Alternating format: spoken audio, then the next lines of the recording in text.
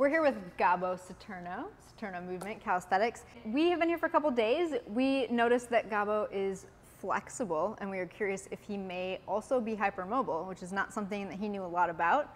So as we began talking a bit about it and the different ways that it can impact a person, a lot of things resonated with him. So we went ahead and did something called a Beighton score, which is a way that you can test to see if you may be hypermobile. It's not completely definitive. There are some other factors that go into diagnosing someone, but it's a good starting point for a conversation with your doctor if you do think that you may be hypermobile. Let's go over a Beighton score because Gabo scored very high. So it is a 9-point test. So there's 9 things that we're going to check. So the first one is whether your thumb will touch your forearm when you pull it down.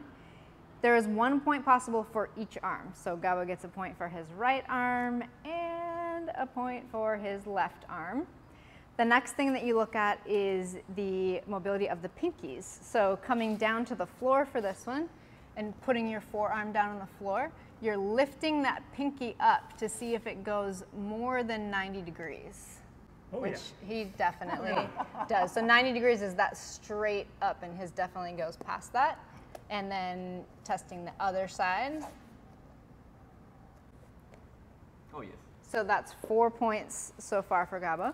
The next thing to look at are the elbows. When you put your arms out totally straight, do they hyperextend? His do. And you're looking for a hyperextension of more than 10 degrees. There's actually a little device that you can use, a goniometer, to check that, but you don't need to get that technical. He definitely hyperextends both of those.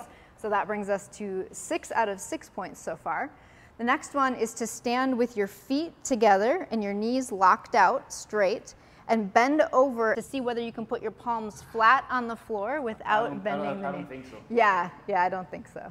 Yeah. So he's definitely got that one. The next one is the knees. We didn't do the knees. So that's 7 out of 7 so far for him. And the last 2 points are the knees. So if you stand up, just standing straight and doing that. And yeah, we can pull the pants tight so you can see. And yep, that is definitely a hyperextension there. So Gabo just scored 9 out of 9 on the Beighton scale, which is a pretty clear indicator that he is likely hypermobile. If you guys have questions, leave them in the comments. We will address those there.